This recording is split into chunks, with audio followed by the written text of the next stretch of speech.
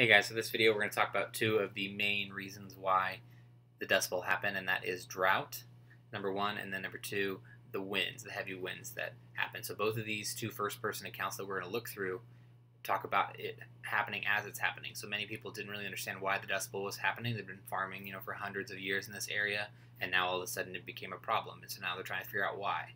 And so the Henderson letter that we're going to read first talks about the drought and what they think caused the Dust Bowl, and then the Savita account, the second one we're going to look at, is talking about the heavy winds and why they think that was the main reason for the Dust Bowl occurring.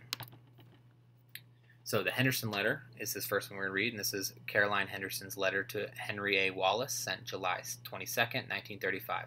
Yet common sense suggests that the regions which are no longer entirely self-supporting cannot rely indefinitely upon government aid. So what it's saying in that first paragraph is these areas that were affected by the Dust Bowl that we talked about in yesterday's video, they used to be self-supporting. They could make their own food. They didn't have to rely on anybody else or outside people. Now they do, and they're saying that they can't indefinitely rely upon government aid because there's not enough. And eventually it's going to run out. So the problem remains, and the one satisfactory solution is beyond human control.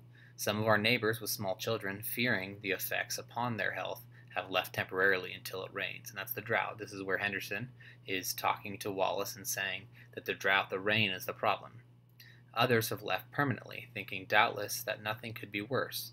Thus far, we and most of our friends seem held, for better or worse, by memory and hope.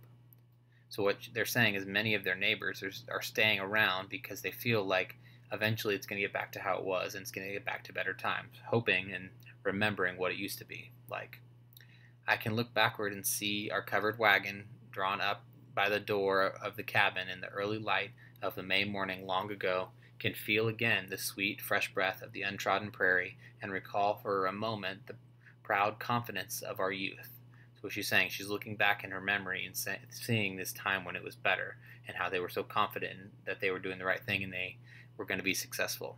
But when I try and see the wagon or the Model T truck headed in the opposite direction away from our home and all our cherished hopes, I cannot see it at all. So now she's saying that it's been so long, about 5 years since the Dust Bowl started at this point, that it's getting harder and harder to remember what that time was like. Perhaps it's only because the dust is too dense and blinding. And so she's saying that it's getting hard to remember, it's getting hard to really see that light at the end of the tunnel that eventually will get back to normal and be better for her. And this is the Henderson letter, like I said, blaming the drought, the lack of water happening is what caused the Dust Bowl. So now our next one that we're going to look at is Savita account. It was Lawrence Savita is farming the Dust Bowl. This is from a book that he wrote, a first-hand account from Kansas. It was first published in 1940, so after the Dust Bowl happened, this book was published. Most of my remaining wheat fell an easy prey to the first gales of February. Gales is another word for wind.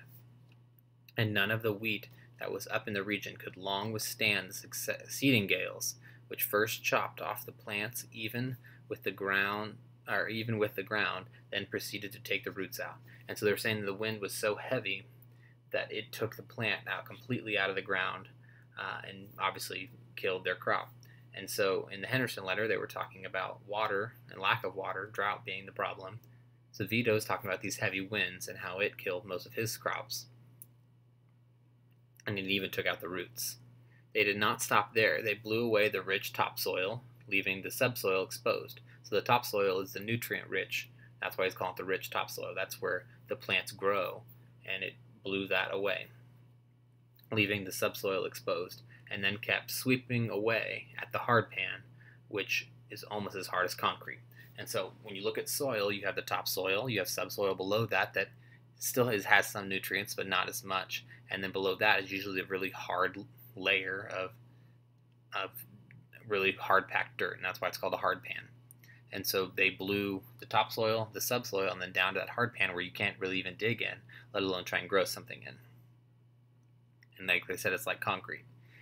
This was something new and different from anything I had ever experienced before, a destroying force beyond my wildest imaginings. So they're saying they'd never experienced winds like these before. When some of my own fields started blowing, I was utterly bewildered, meaning he couldn't do anything about it. He didn't know what to do.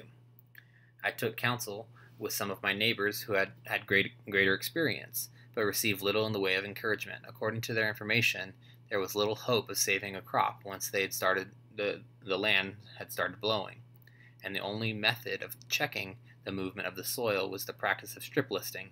This meant running deep parallel furrows 20 and 30 feet apart in the east and west directions across the path of the prevailing winds. So essentially they dig a huge amount of dirt and hope that dirt wall would block their crops. This tends to check the force of the wind along the ground and allows the fine silt like dust to fall into the open furrows. And so they would make these big wall-like structures and then have the sand fall into the hole on either side of it to make it so it wouldn't destroy their crops. And so what you're going to do with this information is you're going to be coming up with hypotheses every day, and every time you hear about a new reason of why you think the Dust Bowl happened, you're going to add that to your hypothesis. Have a good rest of your day, guys. Bye.